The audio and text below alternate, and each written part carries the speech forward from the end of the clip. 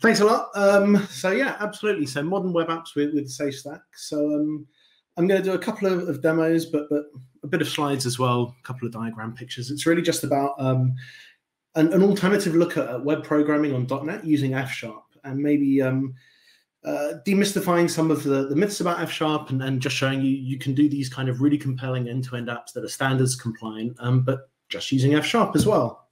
So with that, I'll kick right off into the slides. So just a little bit about me first. So my name's Isaac Abraham, of course. I've been a C# dev since it came out, so almost 20 years now, which makes me feel quite old. I've been an F# dev for just over 5 years now, pretty much exclusively doing that now. I'm the founder of CIT, so we're an F# consultancy. We do training and dev as well. And someone asked me recently, is it actually possible to build a company in F#, doing F#? And absolutely, yeah. We're doing pretty much the same things as most consultancies do in terms of, line of business apps, ETLs, data transformation exercises, and so on. Pretty much the same things you do in C#, we just happen to be using F#. I've been working on SafeStack for about 3-4 years now, nearly. And it's going from strength to strength, really, kind of in tandem with .NET, which is why I'm kind of excited about .NET 6. It's like every new release, some new features come out on the stack that we can take advantage of, which is great. So what is SafeStack? So when it first came out, we had this really long-winded explanation. We then sort of simplified it to just the best way to write functional first web applications. By functional first, I mean doing things in a style that takes advantage of things like immutability and expression, so typical sort of core fundamentals of functional programming languages. But to be honest, having used it for a while now, I would just scribble out the functional first, and we just think it's the best way to write web apps.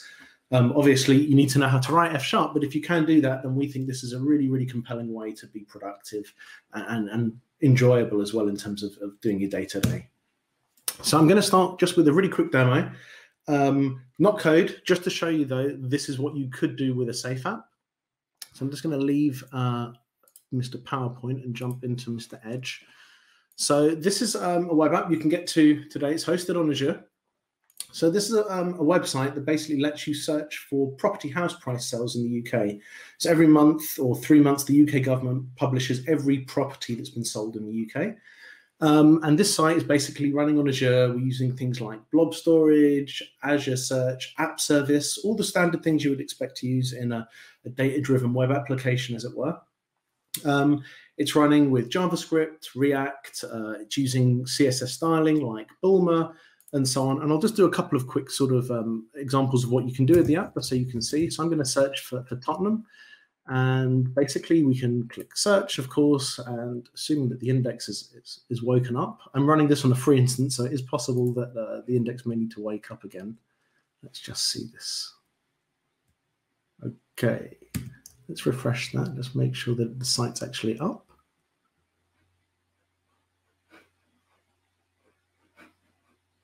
Okay, maybe this is the demo gods actually playing a trick on me, because it was working just about 10 minutes ago when I tried it in the backstage room. So let's leave that for the minute, just in case it's gone down a minute. Maybe it's back up now. So that might have been actually Microsoft just playing a trick on me there. Let's try again. So all right, there we go. So we're back. So I get find as you type. So this is like using suggestions from Azure Search. If I click one of those, we get a response back from Azure Index. We get sort of the normal things you might expect from a modern app. So I can do column headings, I can drag and drop, I can do filtering, I can do sorting, and so on. If I click on one of these properties, it's going to show me a little pop-up with some more details. I get an open pigeon maps, so it's an open source map component. It's React, it's not like an F# component or anything like that. I can also do things like, rather than search based on name, I can search based on a postcode. So if I click on one of these postcodes, it's now going to show me properties in relation to that property. And I can click on a map here, and I can see all the properties in relation to a specific sale. I can get crime stats for the area if I want to, using another React component. So this is using recharts. So all standards compliant stuff. We also get some sort of interactivity in the app as well. So here's a postcode. If I type in something that's not a valid postcode, then it's going to tell me that as I type. But if I type in a valid one, then we'll get green. We can go ahead. So we've got like client-side validation here as well. That's not similar to Blazor, where it's going back to the server on every action sort of thing. This is pure JavaScript code running in the browser. So that's kind of the demo over now. I'll go back to the slide. So I did survive the demo gods there, which is good. So the question I always ask is, how much of that do you think was F#? Usually people say, oh, maybe a bit of the back end, 25 to 50% maybe at most. The reality is that over 90% of that was all F#, a tiny bit of JavaScript. And if I go to the next slide, you'll see the only JavaScript file actually in this repository, which is open, it's public, you can have a look on it, is actually just a Webpack file. So that's the only bit of JavaScript. Everything else is F#. There's one tiny HTML boilerplate file that is just the shell, basically, but everything else is F#. So what is F#? What is F# really? What's SafeStack really? So it's an acronym. It stands for 4 things. So the S stands for Saturn, which is what we use for our server-side web programming. Saturn is just a set of extensions on top of ASP.NET Core. So this is an important thing, is that F# and SafeStack doesn't go away from like the standard .NET tech. It sits on top of it. So think of this as some opt-in extensions that make ASP.NET really, really great from an F# perspective, but you still get all of the standard features and the standard abstractions that you would see in ASP.NET Core as well. A stands for Azure, so that's basically our cloud hosting platform. You can, of course, use whatever you want to host SafeStack apps. So it could be AWS, you could use Docker, you could run it in IIS locally, whatever you want, really. We tend to just recommend Azure as a starting point. It's a really good place. App Service is pretty powerful. It's very mature. So we think that's a good place to start. F stands for Fable, which is this technology that compiles F# into JavaScript. So similarly to how TypeScript can compile into JavaScript, Fable is a way to compile F# into JavaScript. So once you've got that, you can just say F# for both client and server. And E is standing for Elmish, which is this web programming model. So you may be familiar with things like MVC or MVVM or MVP as UI programming models. So with SafeStack, we're taking this model that was popularized in the Elm programming language called MVU, which stands for Model View Update. And it's a really nice model. It's pretty simple, and it works beautifully with the kind of functional model that F# espouses. Why would you use SafeStack then? So I've told you what, now the why. So one, it's super productive. You basically can focus on F# rather than JavaScript in the browser. So if you're coming from a static background, C# or F#, going to JavaScript is probably a bit unusual, where you don't have types as such. So you can use F#. It's super powerful language. It's really great. It's pretty simple. It's robust, type safe. You can share types between the client and the server, which I'll talk about in a bit as well. And there's lots of tooling. So on the server, we've got Visual Studio or Rider, VS Code. In the browser land, you've got things like all the React tooling that you get normally. You can use all of that with SafeStack. It's fun as well. So people that use SafeStack, we hear this constantly, that they just find it such a rewarding experience, particularly if they're coming from a non-web background. So maybe there's someone who's used to working on the back end only. They're doing back-end APIs, but they've never felt able to write front-end development. So SafeStack is a really good place for them as well. You get stuff done quickly and productively. Flexible. So this is maybe a bit where SafeStack is a bit different to, say, Blazor, which is more of, I think, a framework, whereas SafeStack is just, here's a set of libraries. We put them together in a nice shrink wrap package, but you can use them however you want, really. So you can use any JavaScript library. F# has nice interop with JavaScript through Fable. Of course, F# runs on .NET, so you can use any NuGet package you want as well on the server. We really don't stop you. We provide some sort of opinionated starting points, but how you use it is really up to you. And it's a safe bet. And the acronym, the pun there is not intended. By that I mean it runs on mature platforms. JavaScript and React have been around. They're super popular. .NET is obviously really, really good. And you get commercial support. We obviously do support for SafeStack. We do consultancy and training, but you'll find people doing training, of course, on Azure, on .NET in general, on JavaScript and React as well. So it's a platform that's not going anywhere. It's really popular. We're just kind of riding that wave on top of it, if you will. A little bit more. So this is really about why I like SafeStack and why I think it's pretty popular in the F# world now is that we're not trying to reinvent the wheel. We're not trying to build from scratch. We're trying to, as I just said, sort of ride the wave of these technologies. So we want to sit on top of ASP.NET Core. We don't want to hide that away. We don't want to hide JavaScript or React. We just want to say we love these technologies. If you want to use them, we provide a nice way of doing that with a single language that's simple, it's robust, it's performant, it's type safe, but you don't have to then worry too much about how do I compile into JavaScript and so on. And can I really do full stack F#? Like, really? I know you showed me a demo, but how does that really work? So just to give you an example of what I'm talking about there, you can write F# once. On the right-hand side, we've got Elmish and Fable for the client. On the left-hand side, Saturn and Giraffe. That boils down to ASP.NET Core and React in the SafeStack. And then underneath that, it's JavaScript and Net Core. So from a SafeStack perspective at an F# dev, I don't see JavaScript as a programming language. I see it as an IL. I see it as an analogous to like MSIL on the .NET side. I'd never write JavaScript. I write F#. That compiles into JavaScript, which then runs on the browser. I don't think there's anything too controversial about that. Like Scott Hanselman was talking about this like 10 years ago now. And just the last bit that I'll touch on before I jump into some more code-focused demos, and we've still got about 15 minutes. So you can share F# code as well. So it's not just that you can write F# for both platforms, but imagine you've got client-server messaging, and you want to have a contract or a type that the server is going to return this type and the client's going to receive it. Well, you can write that just once in F#, and we'll take care of compiling it into both platforms for you. So if you've been using C# on the back end and maybe TypeScript on the front end, you have to think about that yourself currently. I've got a DTO in C#. Let's make an equivalent one in TypeScript. Maybe use a code generator to do that. So with SafeStack, you don't have to do any of that. That's just out of the box supported. One goes through the .NET compiler, one goes through Fable, and then you end up again at the bottom with .NET and JavaScript. So I'm just going to show you how easy it is to get started, and then we'll run an app and basically just demonstrate how that works and kind of show you the dev cycle as well, depending on how much time we've got. So I'm just going to switch over to a terminal now. And I'm just going to show you how to create a new safe app. So this is an empty folder. And if I just type .NET new, I think it's -- list, you'll see I've got a whole load of .NET templates here, one of which is SafeStack. So if you go on to NuGet and search for safe.template or SafeStack, you'll see this this package that you can install. Once you've got that, you can simply type .NET new safe.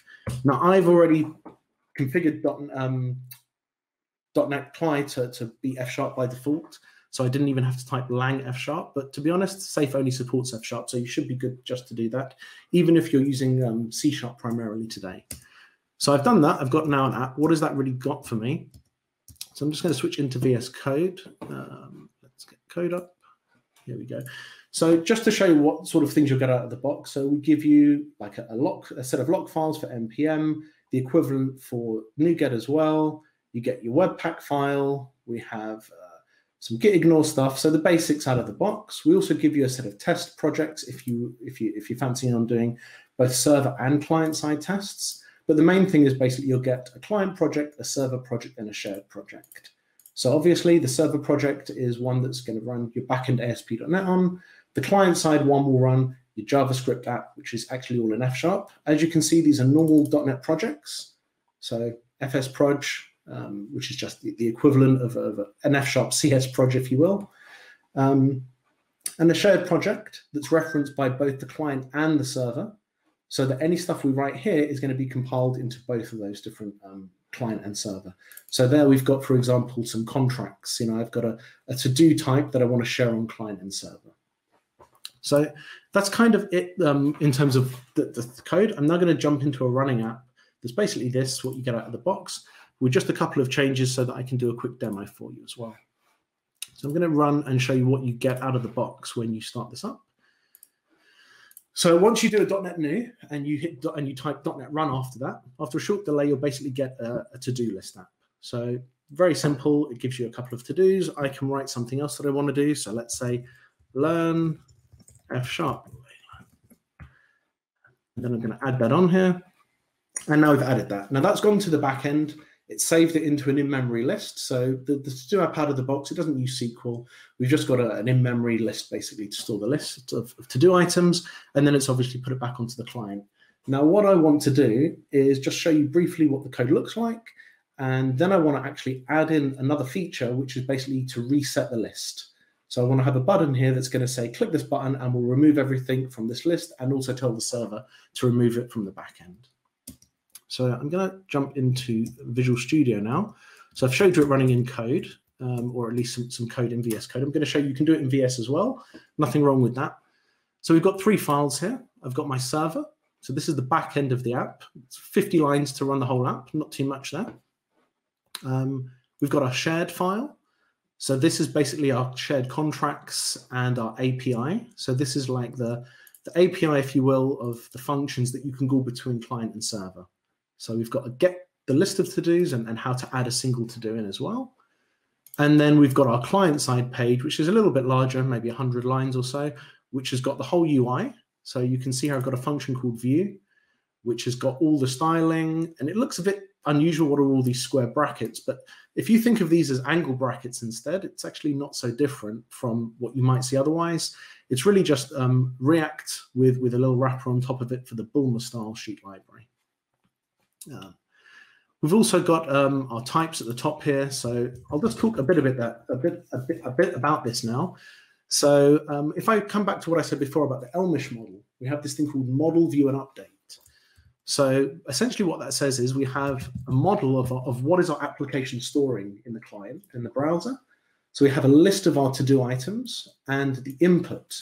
So that reflects or relates to what's in this text box here.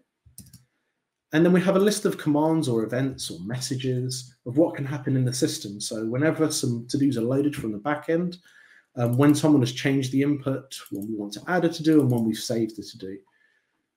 And then we have an update function, which is effectively every time something happens, what do I do? And this is using pattern matching, which if you're using C#, I think 8 or 9 onwards, you'll be familiar with this name. F# has had this since the start. It's the only way really of doing conditional logic. We don't have switch case, and we have if then, but no one really uses it for this kind of logic. Pattern matching is really how we do everything. We can say, given some sort of message, if it's a loaded to do, then do this. If it's a set, then do this, and so on. And then finally, like I said already, we've got a view function, which is basically, here's the model, please render it on the screen. So the first thing I want to do is just show you what the flow might be of adding in an extra command. So I'm going to start by saying, right, I want a new message, which is called reset. So that's our new command, our new action in the app. I've typed that in, and down here now, I'll just zoom this in a bit, you'll see that I get a green squiggly underneath there. And if I look on here, it says, incomplete pattern matches, you didn't handle reset. In other words, the compiler's telling me now there's another type of command in the system. I need to actually handle that. I need to do something with that. Otherwise, I'm not handling every case. So I'm going to add in a match here. And I'm going to say, if we've got a reset command, then take the model and simply set all our to-dos to an empty list. And there's no other command we're going to sort of send on downstream, so nothing there. That's our sort of logic done. Now we actually have to add in some UI. So for this, I'm actually going to switch to split screen mode, if I can handle that. Let's try. There we are. So now we've got code on here. We've got a browser over there. So obviously one of the big things of .NET 6 is hot module replacement. Now, actually, F# doesn't support that. But it's always had hot module reload in the browser. It's had it for years because, again, F# runs on top of JavaScript, and JavaScript has had this hot module replacement for a long, long time. So I can basically go in here and say, right, I want to add a new button. The app's running already. Let's just copy this bit of code, indent it as well. Otherwise, I'll get red squigglies, which are bad. I'm going to change the text to reset. Let's save that there. And then with a bit of luck, now we get a button called reset. And notice that the app's still going. State hasn't changed. And on click, I want to send a reset message. And I also want to change the logic for disabled so that it's basically the only time that button is enabled is if we've got some to-dos in the list. So I can say disabled if the to-do list is empty. So if it's empty, make the button available, otherwise it's disabled. or vice versa rather. So I've saved that, and now that's available. And just to show you I can do other things, I can change the color to, let's make it is warning. But this is more than just, you know, small little things. You can like design your UI as you go, trying things out, seeing how it looks. And if you're happy, then, you know, off we go. So I'll just click that now. And you can see now we've reset the list. All of it's gone. The problem is that's only happened on the client. The server's still got the full list in memory, because if I reset it, reload it, you'll see it all comes back again. So let's now add in a message that's going to go to the back end as well, and how we do the communication between the two. So we've got this API here that I touched on earlier, and I want to add a new message onto that called reset. So it's going to take in no arguments. In F# void is called unit, and it's going to return nothing as well. So I've added in this extra method in my contract, which is my shared file that gets compiled to both. And then I'm going to go to the server, and I'm going to have to add in an implementation for it, of course. So fun of unit, and I'm going to say goes to asynchronously. So this is like, if you've not seen F# before, this is like async await, this block. And then in there, I'm going to go to my to-dos list, which is this in-memory normal .NET list, and I'm just going to say clear. And then in the client, where I had my message before, which was resetting it on the client only, I'm going to add that to the server as well. So I'm going to send a message to the server that says asynchronously start that method, which would be called reset. And you can see we get IntelliSense here. I get all the different methods that are available. So there's no sort of dynamic typing here or anything like that. And then I just wrap it in a couple of brackets, and life is good. So I'm just going to refresh this now. So we've started the server again anyway, and hopefully that's restarted. So let's just make sure that that's come up. Where are we? Let's see if our server started. Server should be up again now. Let's restart that. HTML. I believe I just need to restart make sure that ASP .NET started up. So this is where we don't have the hot module replacement in F# yet. So we just have to wait for the watch to kick in, for the web app to start up again.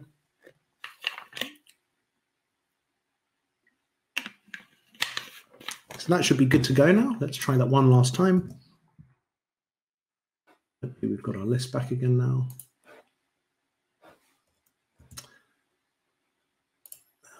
So that should be up now.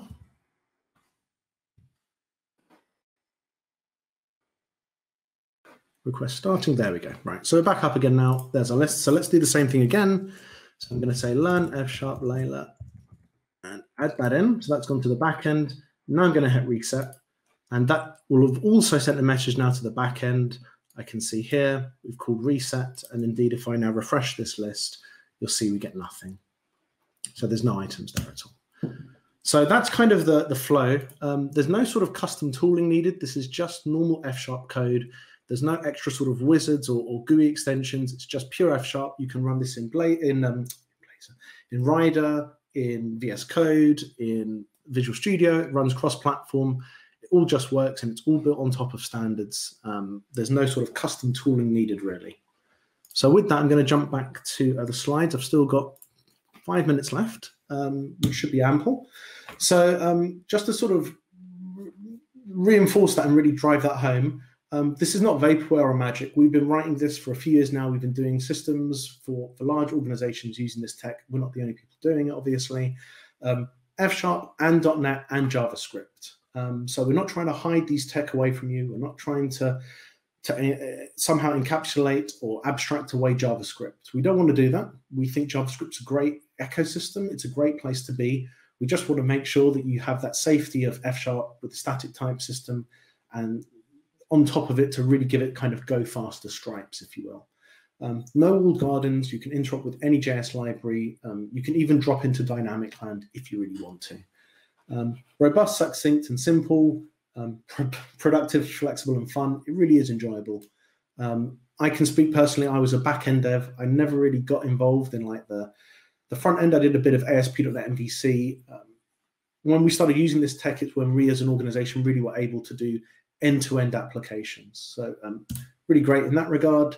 A few words on themes of like .NET 6. So obviously you've got minimal APIs in ASP.NET Core and even C# now. That's kind of a big thing in .NET now. This has been a core part of F# for years and years. There's a long history of why that is, but basically F# has always been about code first, keep things simple, minimal APIs without lots of ceremony. So if you like that and you're excited by that kind of direction that C# is going in and .NET in general, then you'll probably find F# a natural home in that regard. Because we sit on top of .NET, we automatically take advantage of most of the new features. So the only one really that we don't get is .NET Hot Reload at the moment. Maybe that'll come in the future. But as you've seen, that's already a feature of SafeStack on the client. On the backend, it's not such an issue because we use .NET Watch. So you make a change on the server stops and starts. Within a few seconds, it's normally back up and running. And lastly, we get to take advantage of all the performance gains that .NET gets every time. Why? Because SafeStack runs on ASP.NET Core. So we get all that, the great stuff that David Fowler's team have been doing. We get all that for free. Really not an issue. Just an example of what I mean by minimal APIs. So you can use the new minimal API stuff in ASP.NET Core. Not a problem. This is what Saturn and Giraffe, which are these two kind of extension libraries, look like. So this is what a minimal app in F# has looked like for probably 3 or 4 years now. In terms of ASP.NET Core. So you basically say, I want to create an application, use this router, always give back the text, hello world, run my app. Behind the scenes, you can see here it's using the ASP.NET extensions iHost Builder, so that's normal ASP.NET. We just give you some extensions to make it a bit easy to create. And as you can see here, this is indeed Kestrel running ASP.NET Core. So it really is the same thing. It's just we give you these extra extensions if you want to make things a bit more lightweight, really. Just a couple of links at the end here. So SafeStack GitHub IO, which is basically the homepage for SafeStack. We've got docs on there. We've got some support links. The demo app that I showed you, you can go and have a play with that. All the source code's online. The whole thing's open source, so there's no secrets there. And I'll just end with my Twitter link, email address, and our website. I think I'll turn back to you now, Layla, if there's any questions. If not, and we've got a couple of minutes, I can always just share a couple more web pages like F#org. Well, thank you so much for that, Isaac. And thank you for those links there as well. I think the simplified app that we just saw, the to-do list, actually helped me understand it more. I got a bit more of that, and I feel excited to have another go. Oh, great. The workshops I have done were to build that police tracker app, and it just blew my little brain, which isn't hard. Yeah. But I think, I've been doing some Python, so I'm getting used to having things, formatted correctly. So thank you very much for that really clear and concise demo. Now, I had a look around for some questions. I didn't see any, just we've had some collapse on Twitch. So that was really great. Okay. So thank you very much. Not at all.